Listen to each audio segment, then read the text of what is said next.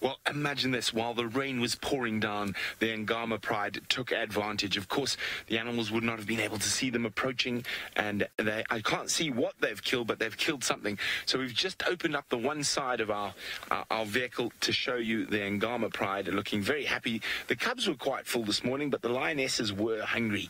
Now, I'm pretty sure they used, as that big storm came in, they moved out into the short grass and took advantage of an animal that couldn't see them coming through that wall of water. Now, I don't know how long we're going to be able to stay here. There is more rain on the way, so we will stay for as long as possible. But isn't this exciting? Where there's a will, there's a way. We meandered about 400 meters from where we've been sitting, waiting for the rain to go, and the Angamas have made a kill.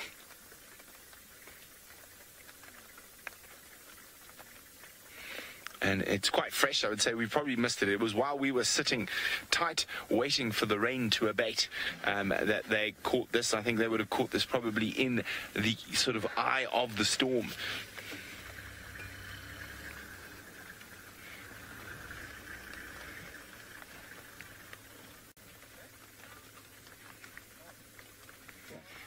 Francis from Israel says, wow, another kill. Wow, indeed. These girls have got 12 hungry cubs to keep well fed, and they're doing a spectacular job of that.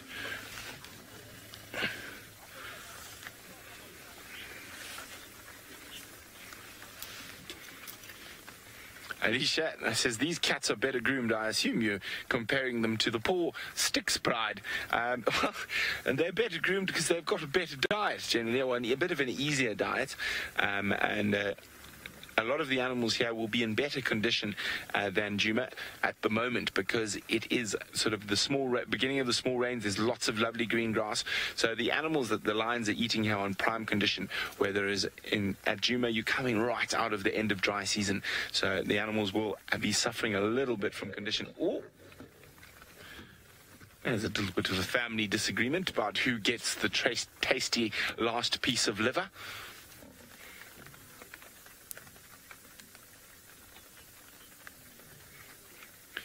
Rebecca's wondering how long will it take them to eat the whole animal. Rebecca, I can't see what animal this is, but it's probably nearly done already. And there's just a pile of lions on top of it, hence we can't see what it is. Now, quite funny, some of you might have seen on Twitter or on Instagram or even on Facebook, I put up a little video of the road we took to get here. The road is a river, and we nearly got stuck because I was fiddling around making a video. But, well, fortunately we managed to not get stuck.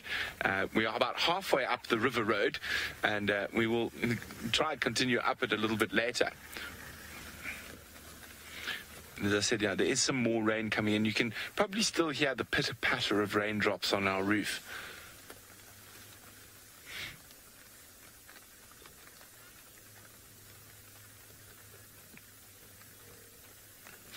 Kylie is wondering, how does the blood not permanently stain their fur? Well, Kylie, what happens is they will lick it off. Other lions will help them groom it, and it just comes off quite quickly. It comes off their fur.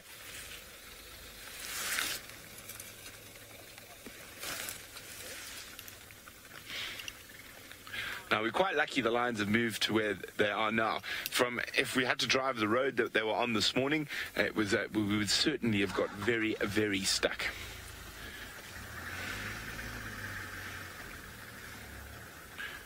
Now, if it stays like this, we should be okay to sit here for a while. There was some more lightning to the south, but that's not where I'm too worried about. I'm actually worried about there's another big storm directly behind final control. So I'm hoping that doesn't come down over us. And as I said, it's almost on cue.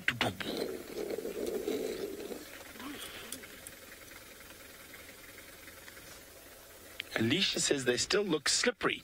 Well, I'm sure they've absolutely soaked. They weren't able to sit and... Oh, hungry. I thought it said slippery. Hungry, well, as I say, there are 12 lionesses. I don't think this was a particularly big kill, maybe a baby zebra. As I say, it's very difficult for us to see what it is when the lions are all scrummaging to try and get a tasty treat. And the females will let the cubs eat first. And they don't look too bad. I mean, the females were a little bit hungry this morning. They weren't starving by any means, but The cubs are greedy guts. The older the cubs get, the less tolerant the ladies will be of them scoffing most of the meal, and they'll get the odd clip around the ears and to remind them that they're not quite the big bosses yet. Yeah, you can see she's fed, but she's not well fed. Rebecca is wondering, when do lion cubs get their big teeth? They lose their milk teeth at about 6 months old, and that's also when the females wean them. Of course, once they get those adult teeth, oof,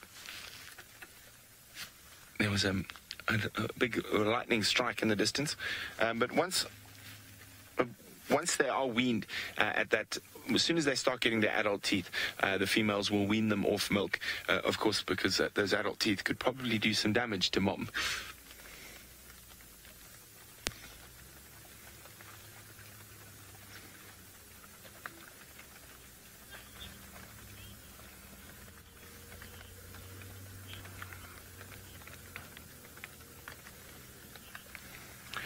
Stevie is wondering, how many kills a day do they have to make to feed all 12 cubs and themselves?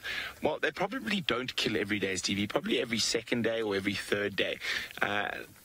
Lions can go quite a few days without eating. Can we see what it is yet?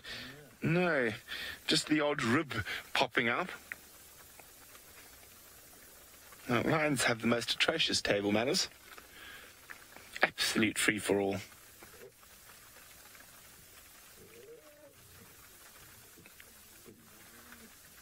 Can you hear the cub? Mine!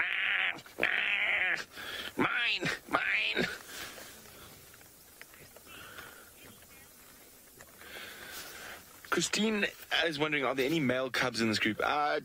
Definitely one, because I saw him this morning. I haven't spent as much time with the Angama Pride as a lot of the other presenters.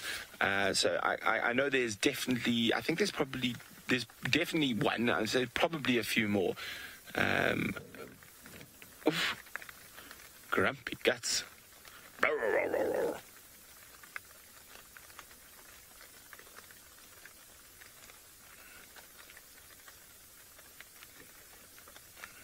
It's amazing how quickly some of these cubs have grown since we arrived here.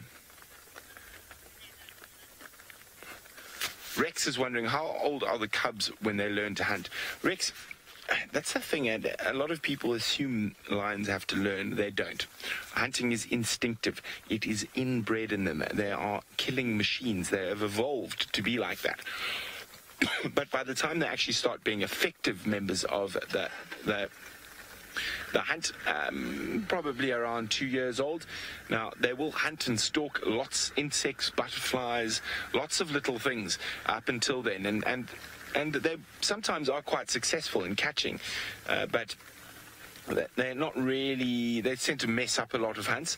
But the best way, well, there's a lot of people who think you need to teach a lion to hunt, and the best way to describe it is all you need to do is let the lion get hungry, and it will catch something.